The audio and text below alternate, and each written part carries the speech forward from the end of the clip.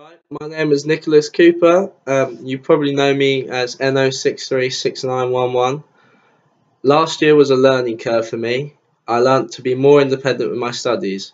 I also learnt that I'm able to organise myself on my own without the help of my parents.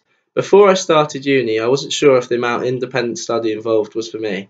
However, as last year's exam result proved to me that I'm able to do anything if I work hard and put my mind to it. Over the summer, I worked for a property development company. They were impressed with my people management skills as well as my eye for a development site.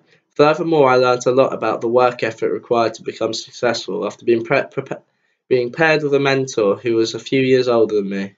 I found that this was a very rewarding experience as I had someone to look up to, but they were still relatable and I could see some elements of myself within them.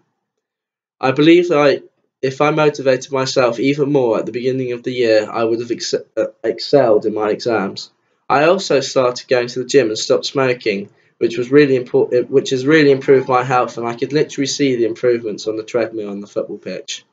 I feel my unique selling point is my creativity, my people management skills, and my unique approach to tackling difficult tasks. My biggest achievement outside of academia is is from the 2011 to 2015. I played for one football team.